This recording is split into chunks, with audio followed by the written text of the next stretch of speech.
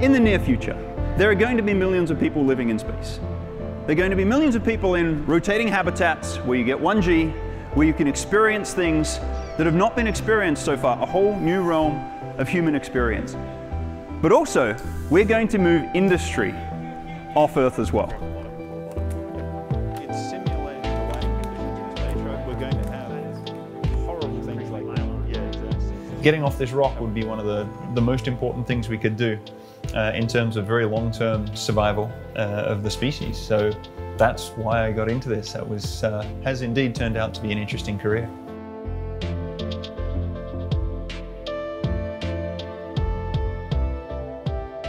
With that big vision of let's get humanity off Earth, I broke it down into small steps.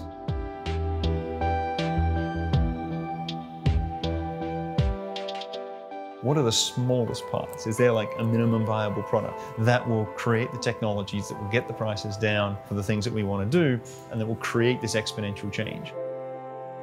Slowly, as these things build on each other, we then build up the ability to have permanent jobs in space, permanent facilities, move heavy manufacturing off Earth, start having habitats, exploring, entertainment, content, tourism, just another place to live and experience life in a different way. Zero.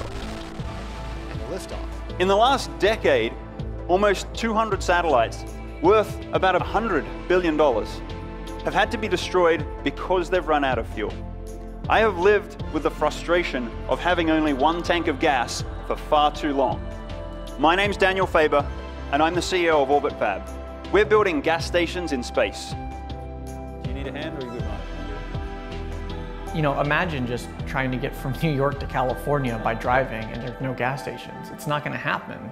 And it's the same in space. Like when you don't have that bedrock or that foundation that allows you to reuse your assets and you're stuck in that single-use paradigm, you can't really do much.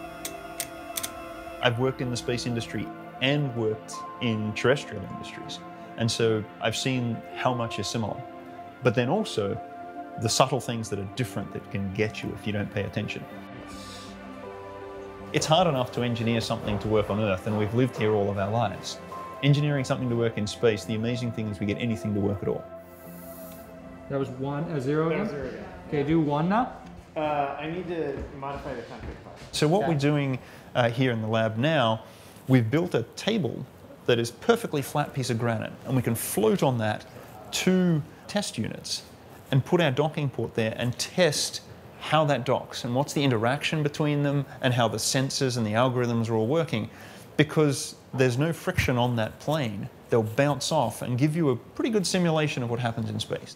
Okay, we're floating. Okay, here we go. Crust is fine. All right, we are floating.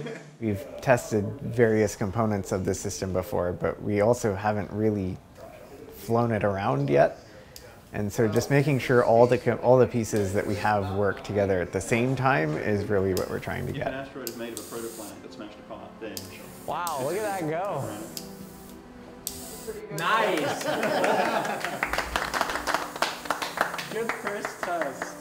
Electronics in space is a little bit different than electronics on Earth. You have to worry about vacuum and the plasma environment they operate in, but most insidious is the low-level radiation environment. The circuit boards tend to be just a lot more complex. You have a lot of stuff that you're trying to pack into a very small space. I think our current interface board is like a 6-layer board or something. The flight computer is on like an 8 or 10-layer board.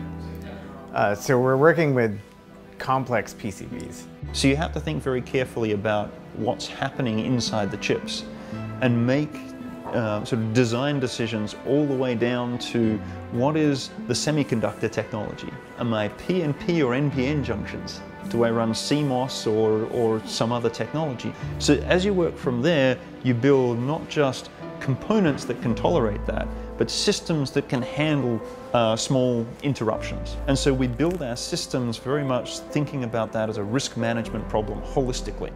We're using Altium to help us design those circuits. One of the advantages, of course, we can simulate things, we can build in rules so that as we have a knowledge base of circuits that work and good design practices that work, we can then translate those through in a more automated fashion. That's been really important to helping us to make our circuits efficiently and quickly and have confidence in them. The really interesting thing is we're trying to build these kind of bridges to the future. We have in our mind this future where lots of things move around in space and accomplish lots of missions and millions of people live and work there. But we can't go and build that. So we have to trace backwards through the steps that we think are the right steps, and we have to build those steps. Bench test works. So it's kind of a balancing act between looking at long-term paradigms and long-term thinking and really short-term localized thinking, and trying to make the best solution for both.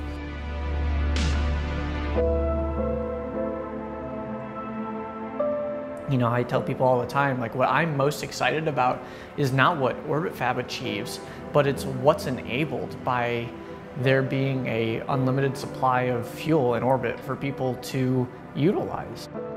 The future of humanity is not here. This is a great cradle.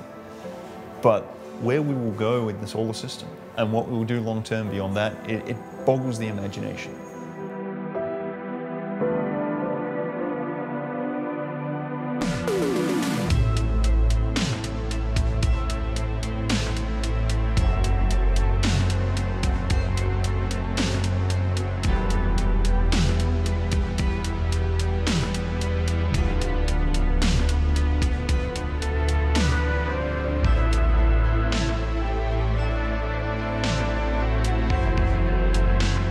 Thank you for watching Altium Stories. If you enjoyed what you've seen, please give us a like and share the video, and don't forget to subscribe.